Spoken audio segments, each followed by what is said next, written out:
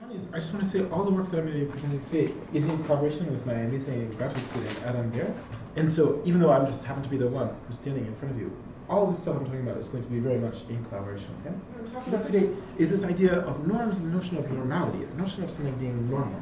So we have this intuitive sense that, for example, there might be a normal time to wake up in the morning, or there might be a normal kind of thing to eat for lunch. Then we also have notions of normality that apply to really central things in our life.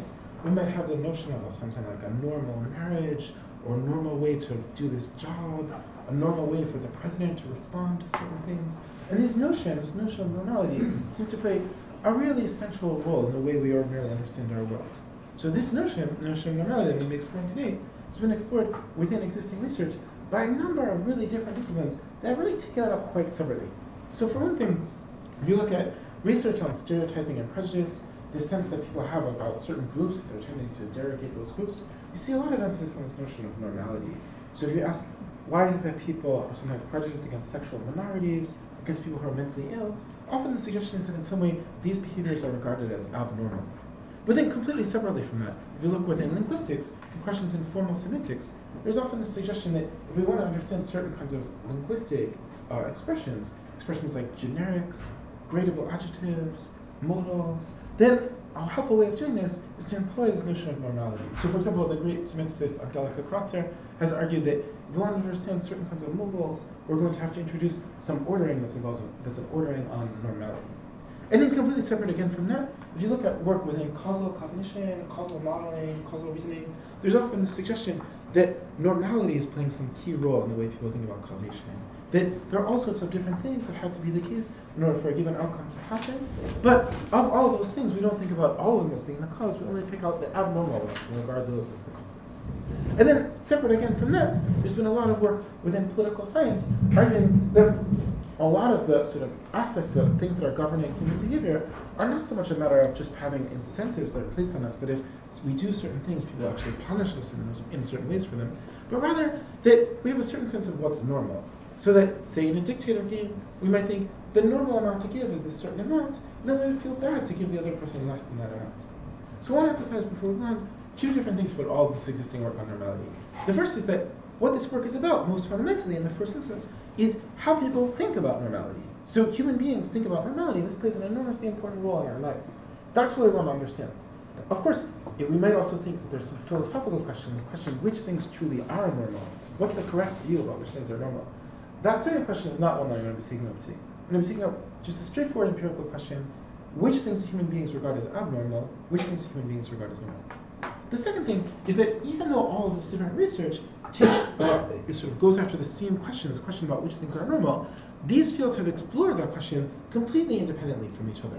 So there are people in formal semantics developing quite complex sort of mathematical, logical theories that involve normality. And then there are also people studying stereotyping and prejudice who are thinking that certain kinds of stereotypes or prejudices we have against certain people have some relation to thinking of those certain behaviors as abnormal. But these kinds of research have taken place independently of each other. It's not as though there's a unified field of trying to understand normality insofar as it's related both to technical questions in formal semantics and to questions about the marginalizations of outgroups. What I'm going to do today is exactly the opposite. So the idea is to develop just a general theory about normality, a theory that's just about the question, which things do people regard as normal? And this theory is supposed to take advantage to help us understand a variety of different factors that just in general help to explain which things people think are normal, which things people think are abnormal. So we know that people's judgment about the normal play a role in an enormous number of different aspects of human cognition, shaping our lives in all sorts of different ways. And the hope is that we're not going to have to develop a different theory of normality for each of these different things. We're going to understand sort of what normality is, how people think about normality, and then everything from these really social kinds of questions to these really technical questions is going to fall out of that one theory. So what is normality?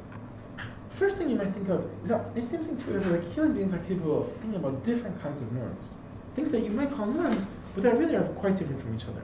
On one hand, human beings seem to be capable of thinking of what you might call purely statistical norms.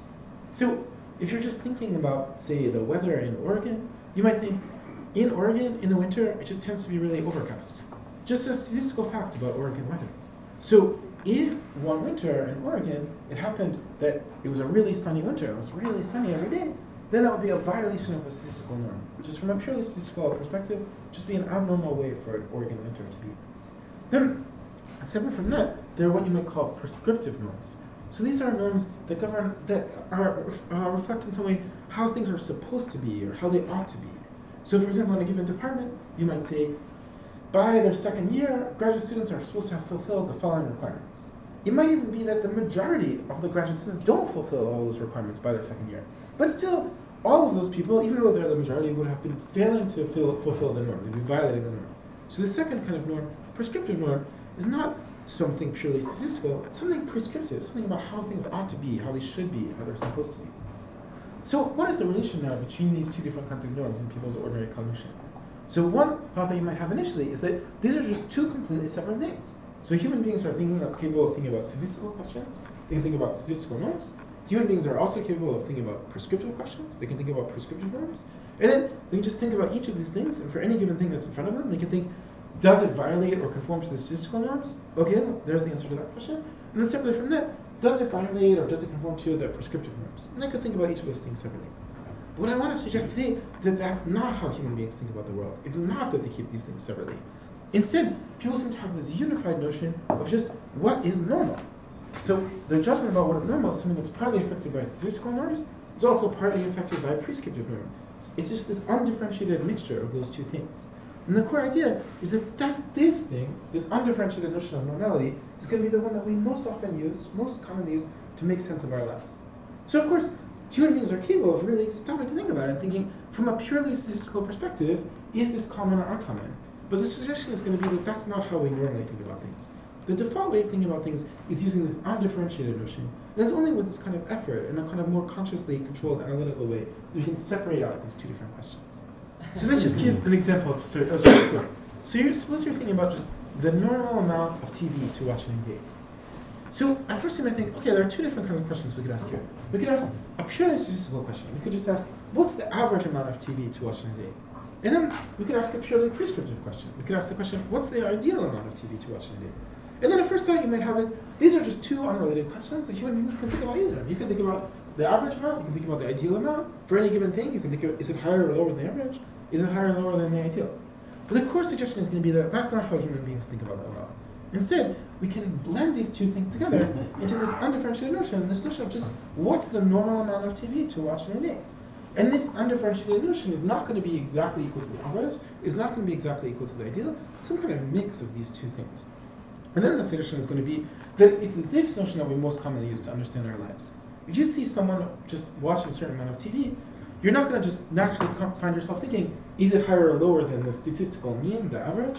Or is it higher or lower than the ideal? You're going to think, is it higher or lower than just that normal amount of TV for a person to watch? And the normal is going to be a mix of this statistical norm and this prescriptive norm. So to address this kind of question, we ran a whole series of different studies. But today I'm just going to talk really briefly about two. So just quickly about two of the studies we used to go after this concept. So the first is just a purely correlational study. So in this study, we looked for a whole bunch of different domains at what people think is average, what people think is ideal, and what people think is normal. So just what's the normal amounts of TV to watch in a day, what's the normal amount of hours to exercise in a week, what's the normal percentage of middle school students to be bullied, what's the normal amount of books to read in a year, what's the normal percentage of students to cheat on an exam, and so forth. So across all these different domains, we tried to choose things where people would think that the average and the ideal were different. So we just picked domains where people thought the average and ideal would be not the same, and then we wanted to know for each of those domains, what did people think would be normal. So one group of participants in each case was just asked the average for each different domain. So if you were in this condition, you'd be asked, what would you guess is the average number of hours of TV that a person watches in a day? And then what would you guess is the average number of hours to exercise in a week? What's the average percentage of students in a middle school to be bullied, and so forth. Then another group of participants were asked about the ideal, so they were asked, for each of these domains, what do you think is the ideal number of hours of TV for a person to watch in a day? What's the ideal number of hours to exercise in a week? What's the ideal percentage of students in a middle school to be bullied, and so forth. So these domains were picked in such a way that for some of them, people would tend to think that the average was higher than the ideal, and then for others, they would tend to think that the average is lower than the ideal. And then the key question then was, what would people think is normal? In each of these cases, what would people think is the normal amount?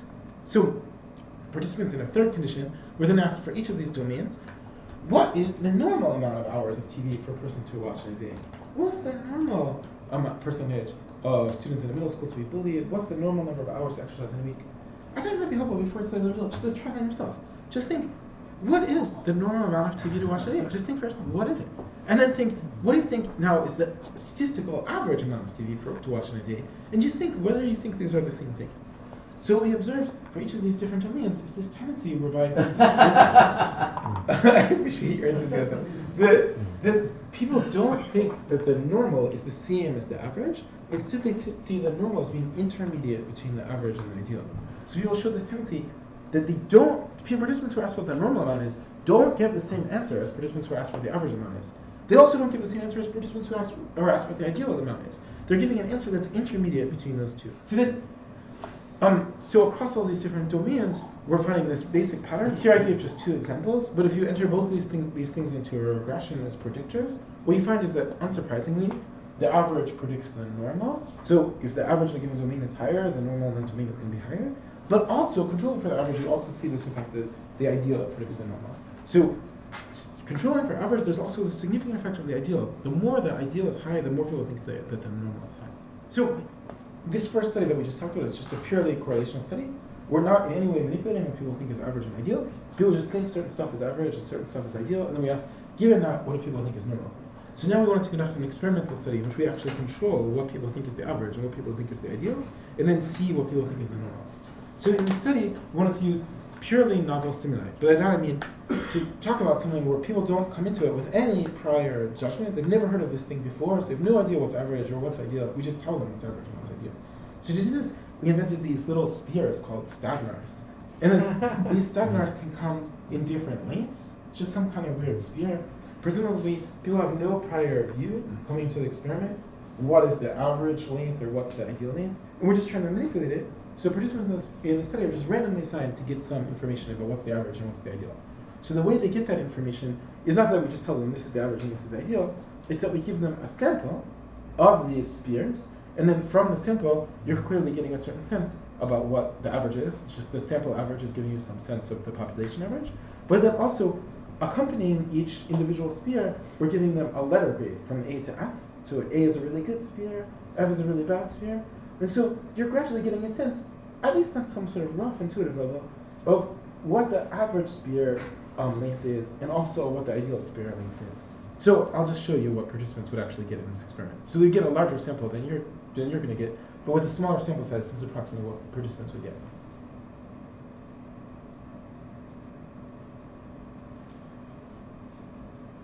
I hope I'm not blocking this for people. It's so the letter gets over there.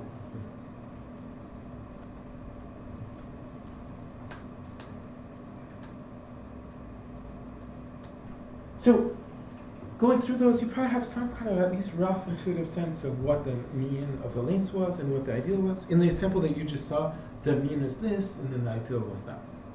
So then, participants go through this kind of thing, and then they're just asked the following question. They're asked, based on what we've shown you, we're curious what you think a normal stagnar looks like. So just adjust this slider to make the picture of the stagnar look like a normal stagnar. And you can just adjust it with the left arrow and the right arrow. You just keep adjusting it until it looks normal, and then you stop. Then the key question is, in what way would people's judgments about what's normal be affected by our manipulation of what's average and what's ideal? And what we find is that, unsurprisingly, when we change the average, that changes people's judgments about what's normal. And also when we change the ideal, people's judgments about what's normal are changed. And that, so that there's this tendency, which we see again, people's judgments about the normal stagnar length isn't the average stagnar length. It's somehow intermediate between the average stagnar length and the ideal stagnar length.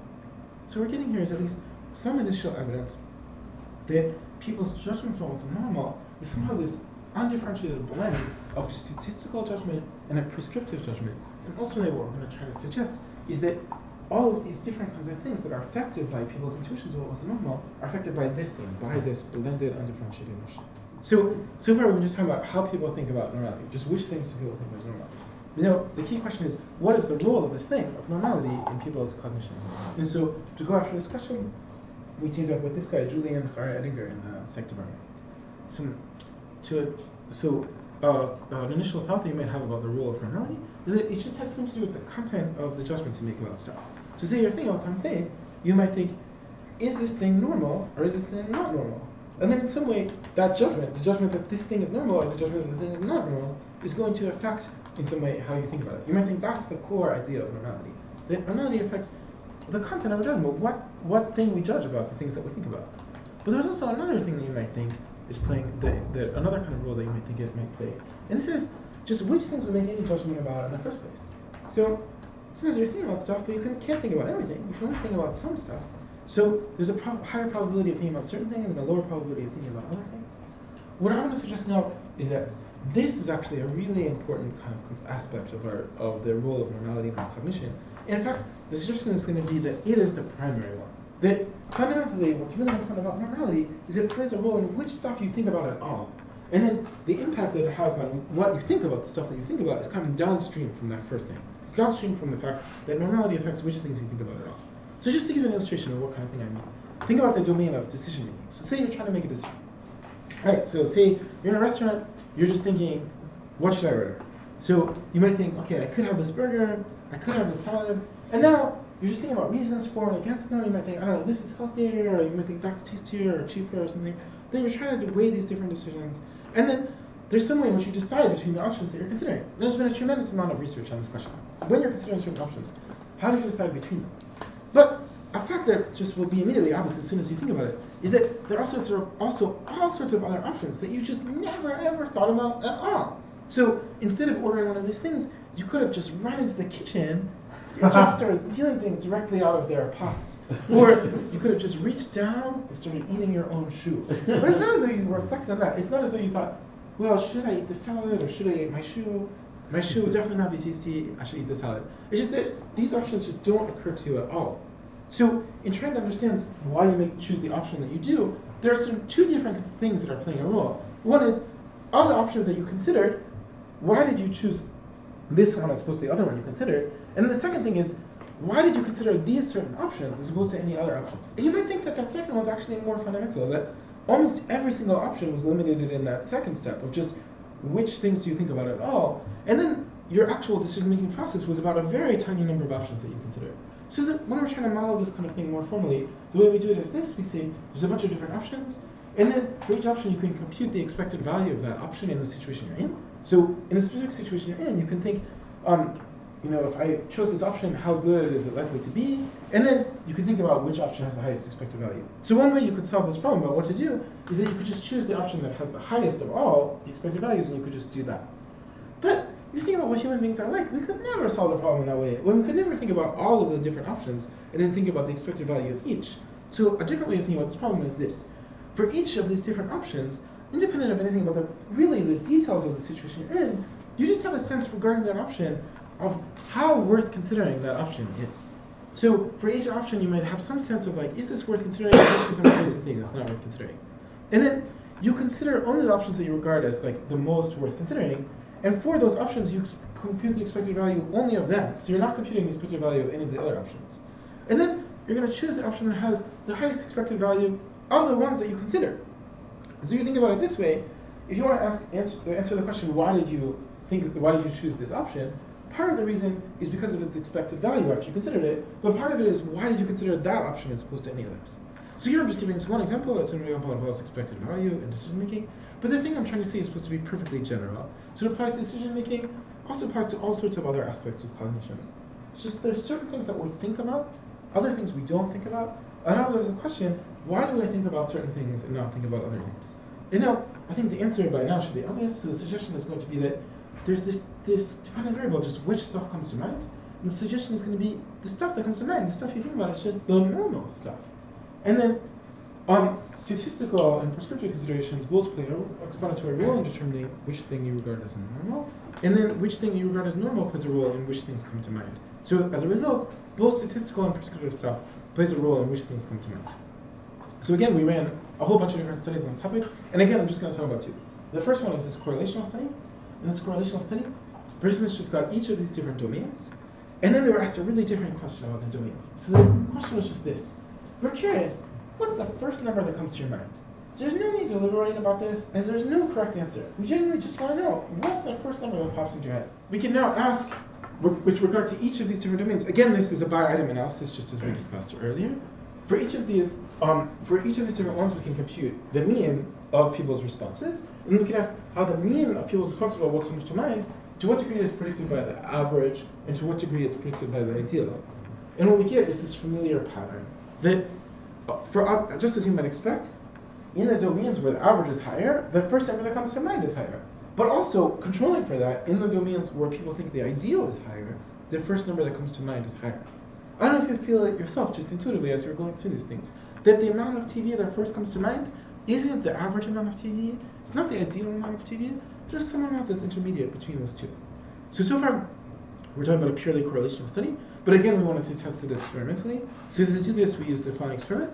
Participants were told, imagine that people engage in this fictional hobby that we'll call flubbing. Although it's safe to flub for a few minutes every week, doctors warn there are serious health risks associated with flubbing for longer periods of time. On the following pages, we're going to sequentially show you the amount of time different people have flubbed in the past week.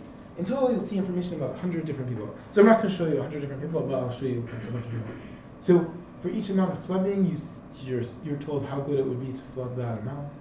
And you're just getting a basic sense of like what's good and bad, and also what's the average.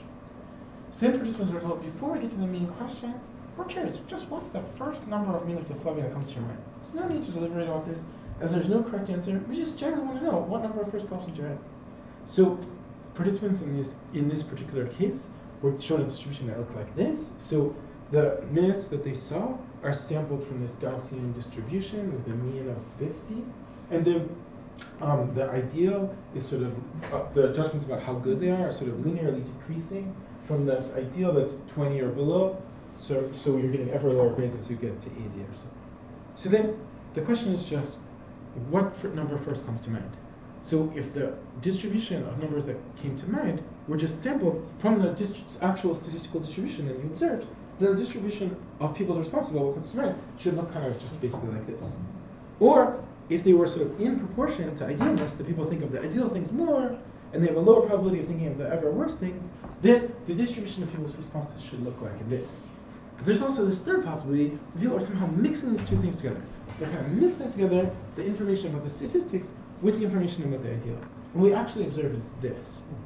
So the distribution of people's responses about what comes to mind is clearly there's a mix of the statistical information and the prescriptive information. So based on some pilot data, we developed this really simple model of people's judgment about what comes to mind. And the model was just that you get what the probability of something coming to mind just by multiplying its goodness by its statistical frequency. So the idea is, for any given point, you can think about the probability density at that point, and the idealness of that point, just as a number. Then you multiply those two numbers, and then you renormalize so the total probabilities come out to 1. If you do that, so if you develop a model that's just very straightforwardly multiplicative model, then the model predictions come out like this, which is a pretty good fit to the data. So of course, it might not be that impressive that we fit the data correctly in just this one case, but we looked at 4 different cases in which are varied in 2 different ways. One is that we sometimes have the ideal be the lower number, and sometimes we have the ideal be the higher number. And the other is that sometimes we have the statistical distribution be roughly Gaussian, and in other cases we have the statistical distribution be bimodal. And then across these 4 cases, we always get this multiplicative model fitting the data at least relatively well. So we're finding at least now some evidence for this larger claim that that this sense of like the probability of something coming to mind somehow are proportionate to its normality, which is in turn explained in some way by something about the statistical and prescriptive facts about that. Okay, so far we've been suggesting this kind of picture, and then the key idea was that this picture is going to play a role in how we think about all sorts of different stuff. So if that's right, it's going to affect our judgment about all sorts of different things, insofar as they're related to these kinds of issues. So it's not possible to talk about that just in a perfectly general way. So what I'm going to do is just take up one case study. I'm going to take up this case study about how people think about causation. So the question is just, if people are just trying to think, did this thing cause this thing, in what way do they make that kind of judgment? And here we're going to be talking about some work with Jamie Lugori, Jonathan Phillips, Jonathan Kaminsky, and Thomas Eckhart. So before I go on, I just want to say a quick word about this. So we're talking about just this one thing about causal judgment. But before we do that, I just want to sort of give this really big picture kind of vision of why we're thinking about all this stuff, which comes out of this much larger kind of question in moral psychology. So we're going to sort of situate this one, like very specific thing that we're doing in morals, about causation, in this much larger picture. So the sort of idea is we're going to kind of zoom out, talk about this really big thing, and then we're going to zoom back in and just talk in a really technical way about just this one little tiny part of that big thing. Okay, so what is the big thing? So the big thing is, when people are making judgments about morally significant situations, it feels like there are these different kinds of judgments people can make. So different ways that people can think about these situations. So we want to think about these different kinds of judgments. Maybe it's helpful to think about a particular example. So suppose you have this really annoying boss, and your annoying boss is just like doing stuff that causes problems for you. Then you might think about different kinds of questions regarding this, the bad thing your boss did to you. You might think, did he do this freely, or was it just that he was told in turn by his boss and just forced to do it? Or you might think, did this cause certain further downstream effects that caused problems for our whole work group, or was it not caused by that? Or did he do this intentionally, or was he just unintentionally causing problems for us because he just had no idea what he was doing? Or did he do something wrong, or was what he did totally permissible? Does he deserve blame for the thing he did, or should he not be blamed for it? Should he be punished for this thing, or is this not the kind of thing he should be punished for? But then, at least intuitively, you might think, even though there's all these different kinds of judgments, these different kinds of judgments fall into two basic kind of types. There's two types of judgments. There's a really important kind of distinctions between them. So you might think these judgments are moral judgments. In order to make these kinds of judgments, you have to think about what's really right and wrong, what's good and bad, and so forth. But then you might think these other judgments are just deeply different kind of judgments. These other kinds of judgments, these are just these purely descriptive judgments, just a purely factual question whether these things apply. It has nothing to do with morality, just a totally different kind of question. And then one thing that's really been uncovered by a whole lot of different kinds of research over the past 2 decades or so in moral psychology is that intuitive picture is totally wrong. There's nothing right about it. It feels like what's going on is that this sense that these things are completely descriptive and that our moral judgments play no role in them, just mistaken.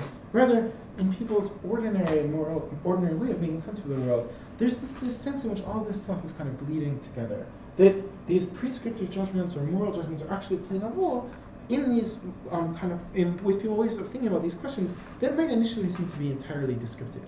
So this kind of research has mostly explored each of these different kinds of questions independently.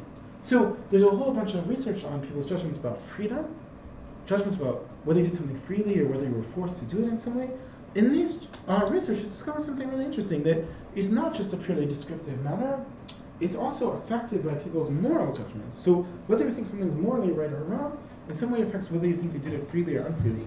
And then separately from that, there's been a whole bunch of research on whether one thing caused another, and this research shows that your judgments about just what seems like this purely descriptive factual question, just did this thing cause this thing, can be affected by your moral judgments, whether this thing is good or bad. And separately from that, there's a whole bunch of research on whether people did something intentionally or unintentionally, and that also seems to be affected both by these descriptive facts and also by these moral judgments. So then, this kind of topic is something that my lab has done a lot of work on, and also just lots of other researchers have done a lot of work on. Many different people have made an important contribution to this. But a core question you might face now is, why is all of this stuff happening? So it just seems like across all of these different things that feel like different kinds of judgments, we always find the same pattern, that this mix of kind of descriptive and prescriptive judgments, or descriptive judgments and moral judgments, are all playing a role. So it could just be a coincidence. It could be that there's just a totally separate reason why they affect judgments of freedom, from why they affect judgments about why they do something intentionally, from why you affect judgments about why you cause something. But at least one intuitive possibility is that that's not right. That there's some basic way human beings make sense of the world. This fundamental way of making sense of the world is playing a role in all of these different things. And then both descriptive judgments and moral judgments play a role in this thing. And that in turn is why both descriptive and moral judgments play a role in all of these different judgments. So the core idea that we've been exploring in recent work is that core thing is this notion I've been talking about so far. This notion of normality.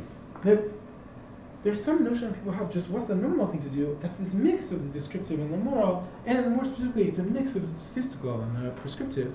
And this one thing ends up affecting which stuff you think about. So which possibilities you consider versus which ones you don't. And then which stuff you think about plays a role in all of these different things. So as a result, all of these different things end up being a mix of statistical and prescriptive. Okay, that was like this gigantic vision that would take many papers in order to argue for. Oh, sorry, I will take questions at the end of this little module. But in this talk, I'm not going to argue for that really big thing. I'm just going to take just this one case, just the case of causation, and try to suggest, just in that one case, there's some reason to think that this kind of big vision is right. So to get a sense of what we're trying to understand, maybe I'll just talk about this really, really simple experiment that just gives this basic sense of how prescriptive things about what's good and what's bad, can play a role in people's causal judgments. So in this experiment, participants were randomly assigned to get one of two vignettes. In the norm violation vignette condition, they got the following vignette. The receptionist in the philosophy department keeps her desk stocked with pens. The administrative assistants are allowed to take the pens, but faculty members are supposed to buy their own. The administrative assistants typically do take the pens. Unfortunately, so do the faculty members. The receptionist has repeatedly emailed them reminders that only administrative assistants are allowed to take the pens. On Monday morning, one of the administrative assistants encounters Professor Smith walking past the receptionist's desk. Both take pens. Later that day, the receptionist needs to take an important message. But she has a problem. There are no pens left on her desk. Smith's fault. Oh, nice. And the participants in this condition are just asked the following question. Do you agree with the following statement? Professor Smith caused a problem. And then they just rate their agreement with that statement on a scale of 1 to 7. Then participants in the other condition, in the no violation condition, get a case that's exactly the same, except for that Professor Smith's not doing anything wrong. So in this condition, participants were told both administrative assistants and faculty members are allowed to take the pens, and both administrative assistants and faculty members typically do take the pens. The receptionist has repeatedly emailed them reminders that both administrators and professors are allowed to take the pens.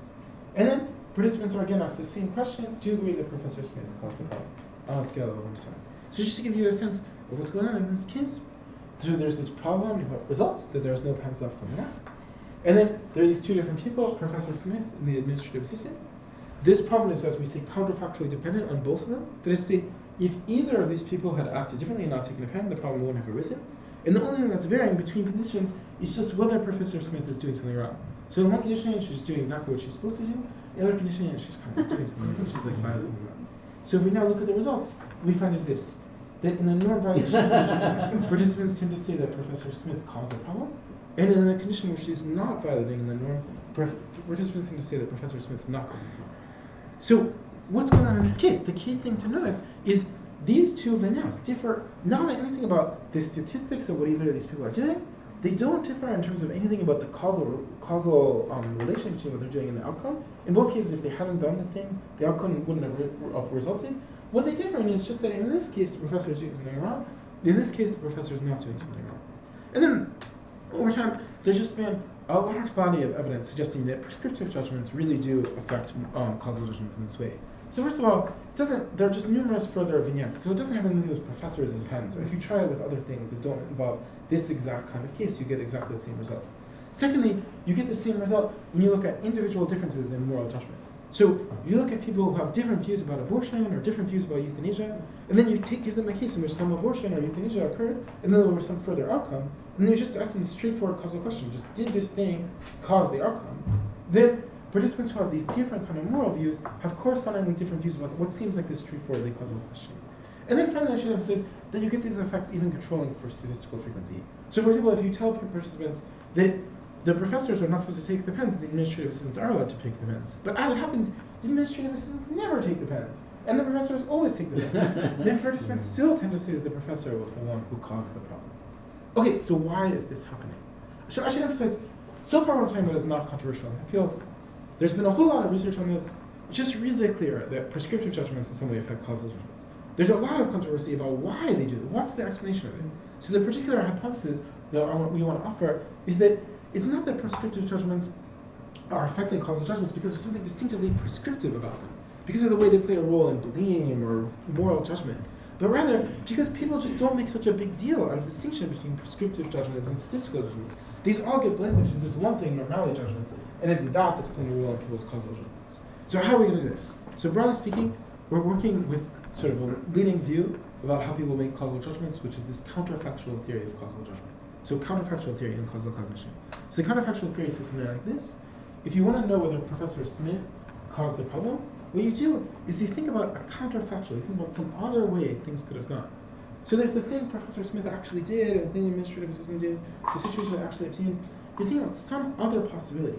And then you think, what would be the outcome in this other possibility? And then thinking about that helps you figure out whether Professor Smith in the actual world caused this outcome. So as one possible example, maybe you think, what if Professor Smith hadn't taken the pen? Then there wouldn't have been a problem. So therefore, Professor Smith actually taking the pen did cause the problem. So this is, broadly speaking, this kind of counterfactual approach to causal cognition, which is probably the dominant approach at this point. So how are we going to work out the details of this counterfactual approach? A long time ago, many decades ago, one kind of view that a lot of people had was that in order to figure out whether one thing caused another thing, all you have to do is think about some very small set of counterfactuals. Only a very small set of counterfactuals are relevant. In particular, you might even think that only one counterfactual is relevant. So you might think, if you're trying to figure out whether C caused E, all you have to do is think, what if C hadn't happened, would E not have happened? So then, if you thought this was right, the obvious way that people would solve the problem, would think about this kind of issue, would be that there's a very small set of counterfactuals that are relevant, maybe just only one. You just consider all of them. You just consider every single counterfactual that's relevant. That's how the human mind thinks about this kind of question. Well, within recent work, there's been a growing sense that that's not right. So there's been a growing sense that in order to figure out whether one thing causes another thing, you have to think about, there are an enormous number of different possibilities that would in some way be relevant. An enormous number of different counterfactuals that in some way be relevant to thinking about this. So if you want to think whether C caused E, you don't just think, what if C hadn't happened, would E have happened? You might think, what if C had happened, but in a different way, at a different time, or at a different speed? Or you might think, what if C had happened, but the background conditions had been different in a certain way? And then all of these things are in some way relevant to asking whether C caused E. So this is, at this point, by far, the sort of dominant approach to thinking about how causal cognition works. That a large array of different counterfactuals are relevant. So if you thought this was right, that a large array of different counterfactuals are relevant, you might think it's not possible to solve the problem of figuring out did C cause E, but just by considering every single one of them, every single one of these counterfactuals. So how do people actually solve this problem? The suggestion I want to make now is that they probabilistically sample from the relevant counterfactuals. So if there's this huge set of different counterfactuals that are relevant, you can't solve this problem by exhaustively considering every single one of them, but there's a certain probability for each one that you'll think of them. For some counterfactuals, there's a really high probability that you think of it. For other counterfactuals, there's a really low probability of thinking about it. And then you're thinking about a bunch of different counterfactuals. I don't know, maybe you think of 3 of them. And you think of these 3 counterfactuals, but you're sampling them from this probability distribution, where some you have more of a chance of thinking of, some you have less of a chance of thinking of. So probably this is sort of intuitive, right? In the case that I just described, you might think, what if she hadn't taken the pen? Or you might think, what if the administrative assistant hadn't taken the pen? But you wouldn't think, what if their force of gravity had not existed? What if the sun had gone supernova? What if people didn't use pens, but instead wrote things by using pizza or something? I mean, you just don't think of these other possibilities. Okay, so with this possibility, this sort of broad idea in mind, we can now give at least the rough sketches of an account of how normality is going to affect causal judgment. So the suggestion is going to be this. We're arguing that people's judgments about what's normal are in some way affecting their counterfactual or causal judgments. And the way that this is going to work, is that there are these counterfactuals people can think of, and people have different probabilities of thinking of different counterfactuals. They're more likely to think of some, less likely to think of others. Then what's normal affects which counterfactuals people think of. They're just more likely to think of normal counterfactuals. They're less likely to think of abnormal counterfactuals.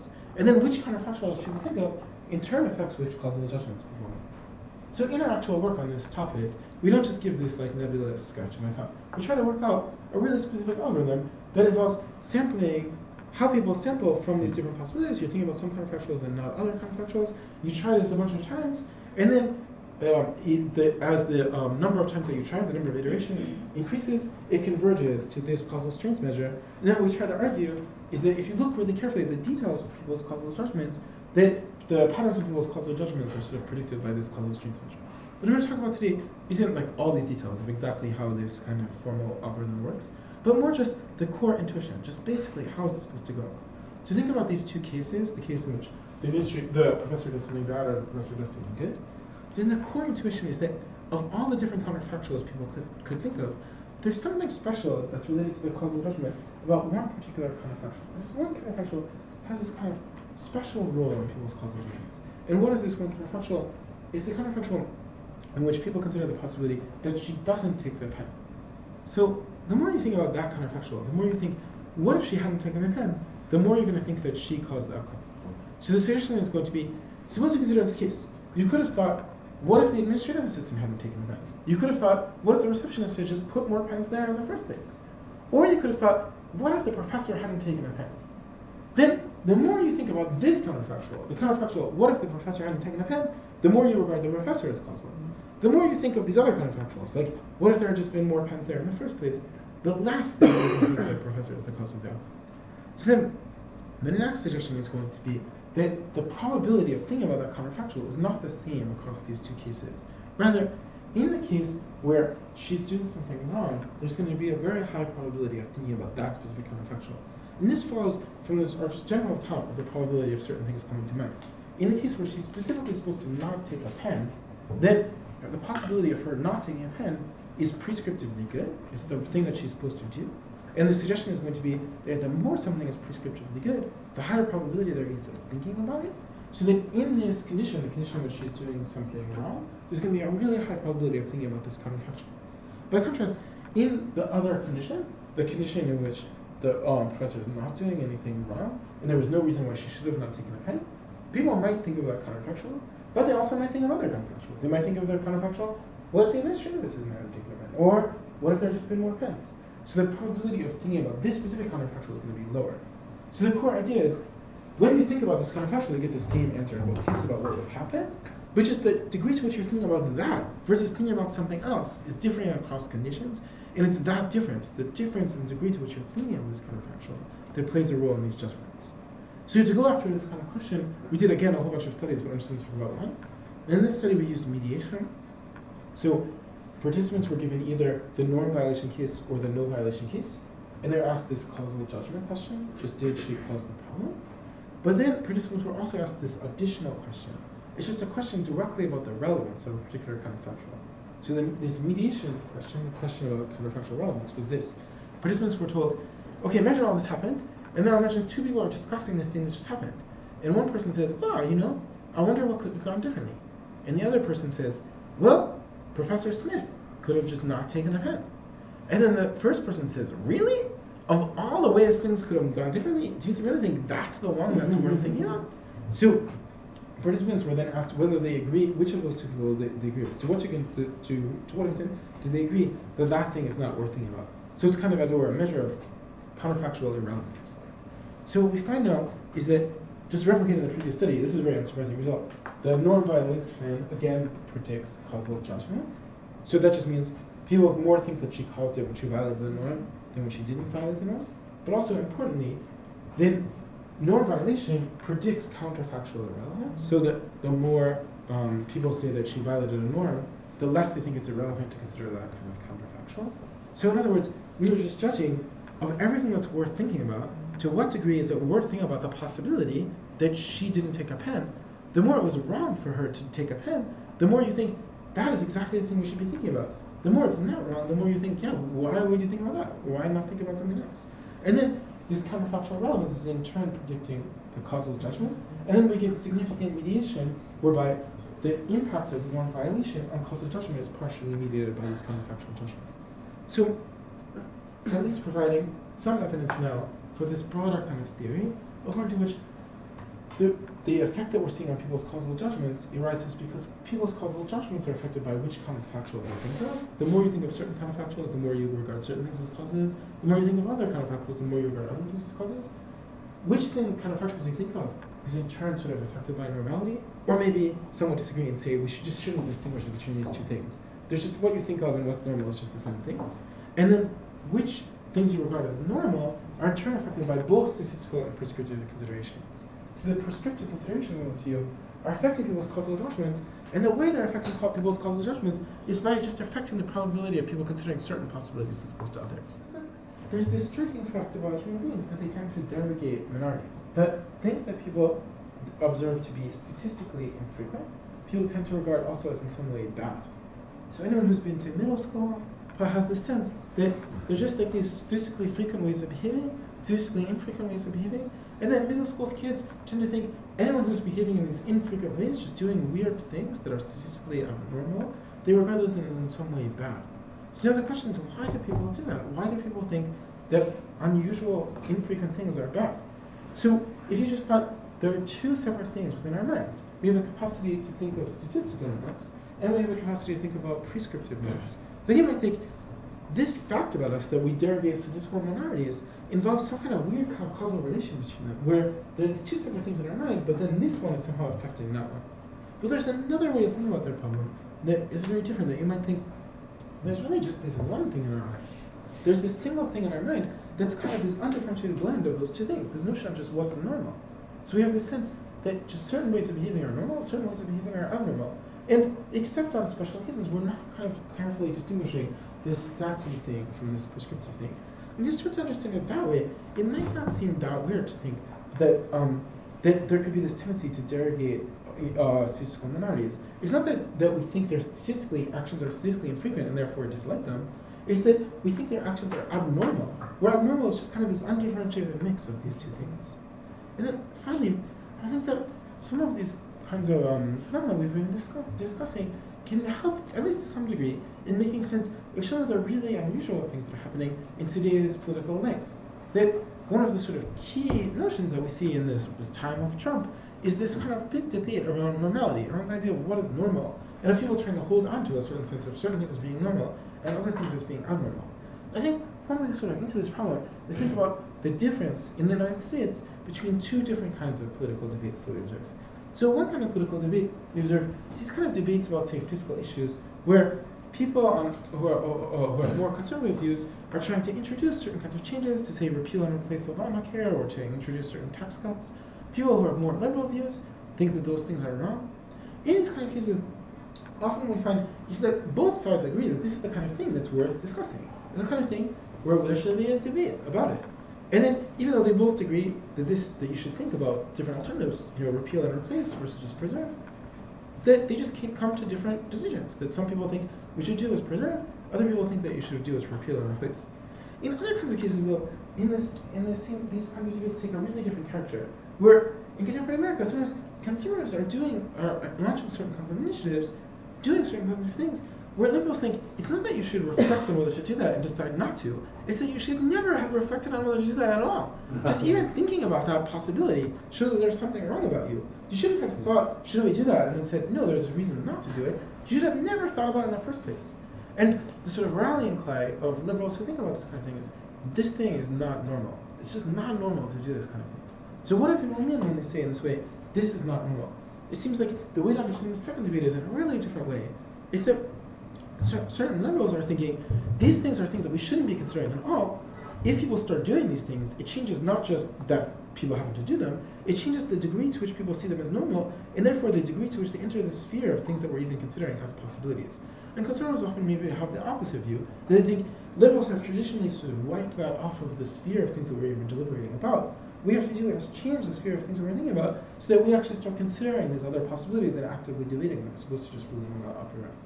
Okay, so thanks again to all of my collaborators, and thank you so much for having me.